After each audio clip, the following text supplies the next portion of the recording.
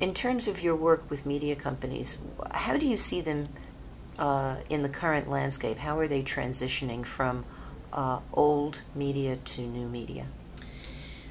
Well, that's a difficult question. I think we both have a lot to say on that one. It's a loaded question. It's a very difficult question, and there is some hard realities.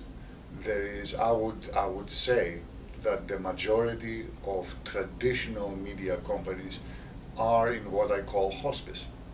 They are dying. Now, they're dying because of inability to understand the new landscape and unwillingness to embrace change. Those that are embracing the new landscape and those that are willing to embrace change are transforming themselves just as a phoenix would. And we see new media companies springing up all over the place and really redefining the landscape. What do you think? Well, I think that certainly it is absolutely true that most media companies that we've been engaged with, either because we've worked for them or we are involved in media all the time, have really, really struggled over the last 10 years. And as Chris says, some of that has been resistance to change. There's a famous quote that I picked up from someone, and I'd love to attribute it to whoever I picked it up from, but I still can't remember who it's from, which is that there are three types of media company CEOs or people running media companies. Those who say reality doesn't exist, those who say reality exists, but only after I retire, and those who say that reality does exist and I must do something about it. And there are a few companies, we could probably see them all, name them. I might call out, for example, Meredith and Hearst that have done, aggressive transformations online, who are in the reality exists and I'm going to deal with it camp. But most of it, frankly, there's a lot of reality exists, but only after I retire. And then there's the further fact that in technology, I think we have had a fantasy that everything is going to be Google and everything is going to be Apple. And it probably is true that media companies can, and there's been a lot of consolidation in media, so that everybody's sort of running quarter to quarter and sort of hoping that they're going to, somehow media is going to transform into the next Google or Apple. And the truth is you could probably run a really good media business online. You can probably make good money online as you transform your company from traditional print or traditional analog, whatever you want to call it, to online. But I don't think that anybody who owns a magazine company or a broadcast company is headed for a Facebook IPO. Not that the Facebook IPO is a great example, but I don't think we're headed to those kinds of dollars online. So that's the reality of the online space. Now, a couple more points. One is that a lot of folks are talking about the transformation of content online and what sectors, where and how that's been most successful. And I think, for example, you could make an argument that the music industry did not do that successfully.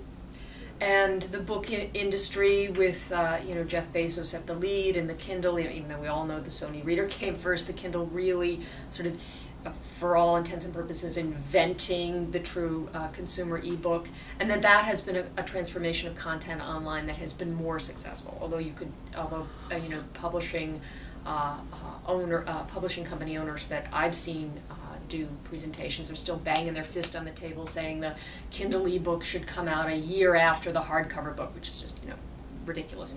So there's some industries that have done it more successfully than others.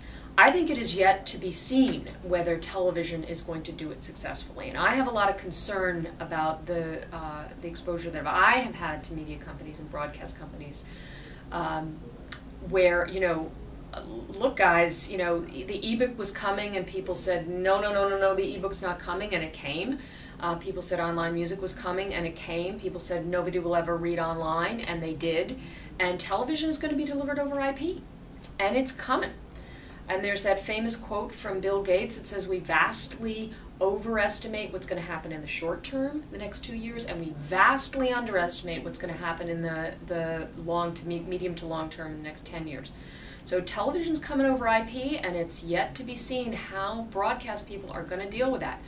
Based on what we see right now, there's not a lot of, wouldn't lend one hope that transition is going to be as good, for example, as the book transition. There is unwillingness to take risk for some reason,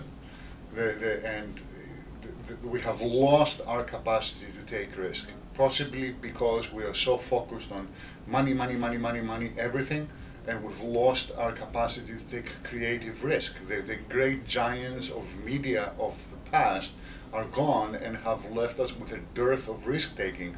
Where are the executives right now sitting at the major media companies and saying, okay, it is unquestionably clear that what's coming is individualized channels. It's not going to be Channel 4 anymore or Channel 7 anymore. It's going to be Chris's channel and Anna's channel and Charlene's channel. What are we doing to enable these people to make that happen? How are we going to be the first people that are the content producers and content distributors of the new age that enable the consumer to make that happen?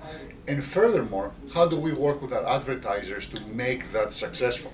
In the business-to-business world, people that are in the business-to-business world, publishers and content producers in the business-to-business world, have it somewhat easier, because business-to-business has a better defined audience, the audience needs are better understood, and you can create content and distribute content in a much more easily understood way, so you don't have to take great leaps of faith. But in the consumer world, you have to take great leaps of faith. Great media has always been created by great leaps of faith, not by sitting on the sidelines and trying to figure out what your stock price is doing tomorrow. There's another aspect. So I just spent a little bit of time beating up on media companies for not sort of getting with it. I also think that we need to beat up on the advertising agency holding companies a little bit, because, and I think I can sort of microcosm this, and we can say BuzzFeed, which is a fabulous case study of, everyone knows BuzzFeed, the site that does the best cute kittens on the internet. But BuzzFeed is really making a transition into more journalistic content and becoming more of a media site, and they're hiring journalists and they're trying to do that. So great. So this is an example of content that's really being transformed and going with the trend of the internet. What are advertisers to make of this? So, I mean, in one way, it's a great story for advertisers, whether you take Gillette on BuzzFeed, which is a good example of all these cool pictures using Gillette razors.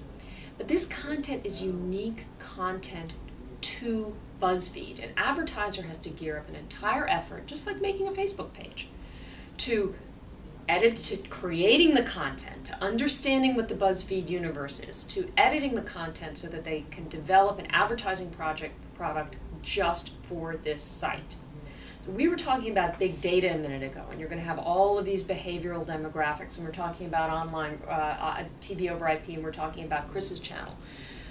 Well, my question is just exactly how are brands supposed to get their arms around how to advertise in this new medium? We can barely deliver all of the advertising units in the IAB standard portfolio. The point rolls and the page takeovers, and you talk to anyone in ad ops and this is already a hairball. So now we're supposed to take big data and crunch it to deliver an advertising unit to Chris's channel that's specifically geared to a man in a specific demographic who's interested in cars and electronics. It's not just the media companies. They're struggling to produce content in a cost-effective way. Fair enough. That's a tough thing, and they haven't done it very, very well, and we lay that at their feet. But how about the people who are supposed to be helping the people who sell product develop their advertising so it works in the new content medium? So as a very wise person who I often quote just has said, I actually think it was Rashad Tabakawala who said at an OPA conference, advertisers do not get up in the morning and say, how do I sponsor content? They get up in the morning and say, how do I sell my product. And if content and the content world has become way too complex for them to develop products that can somehow fit into the new content world, like these custom BuzzFeed sort of pages, and it becomes way easier to slap an advertisement on a billboard or on a NASCAR or in Google AdWords, that's what they're going to do. And then what happens to content? So we have to figure out the two things simultaneously. Content is becoming more complex and customized and delivered digitally, and advertising that's going to use all of that big data and all of that behavioral stuff and be very custom to the platform, that has to change too. And those two things are big and cost money. And a lot of folks are putting their fingers in their ears and going, la la la la la la la la la, because it's very, very difficult.